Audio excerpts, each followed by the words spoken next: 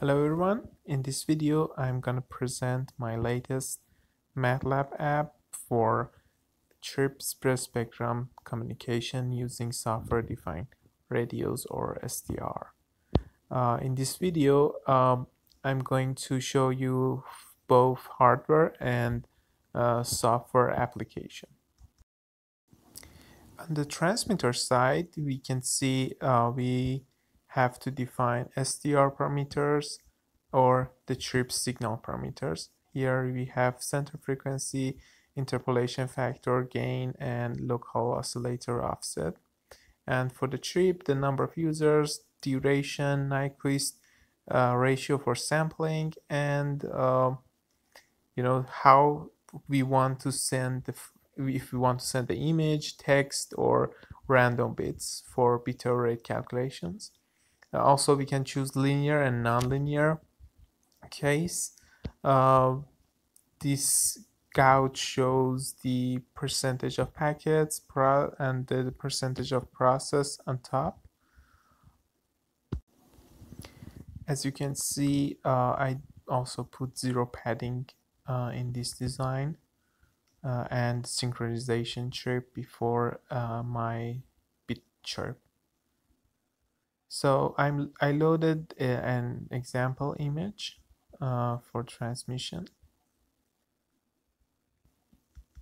The linear chirp is the one that is famous linear chirp, and nonlinear is the one that we proposed in our paper.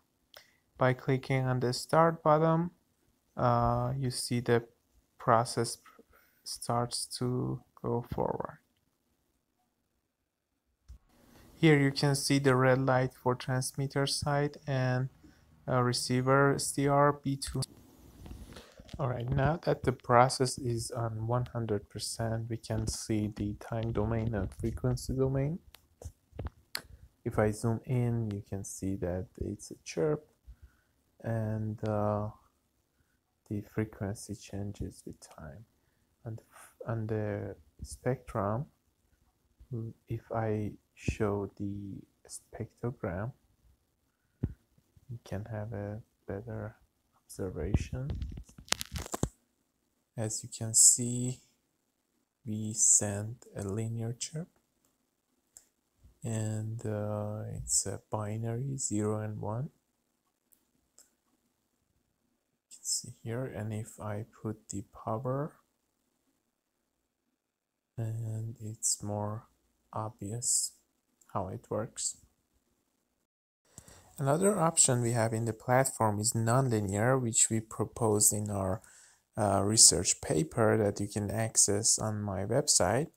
But as you can see, these nonlinear chirps plotted there on the left side. And if we do the spectrogram, you can obviously see the nonlinearity. For more details, please read the paper why we choose nonlinear chirps. And if we plot in power, it's more obvious nonlinearity here.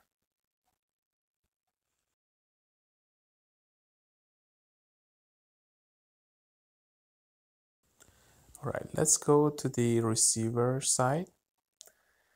In the receiver, we have less configuration parameters.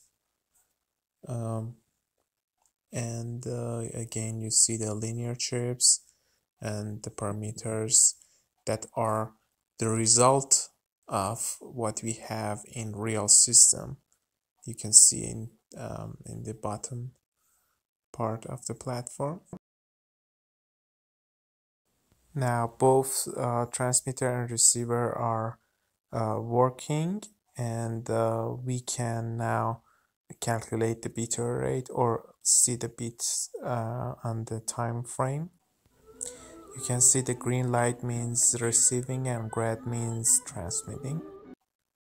And after a little time, if you press start and finish the job, you can see the bits 0 and 1s, and I put 0 1 0 1 0 1 just to indicate that for you. And these are the synchronization correlations on the left and the bits on the right, which we can see there was no error in this example. Now I repeat the recording data at the receiver with different parameters this time. And if we wait a little more time to receive more bits, you can see the result. See, so we wait more, we have more bits, but we see 2 errors in the bit stream. Thanks for watching. If you are interested, like, subscribe, and visit the website.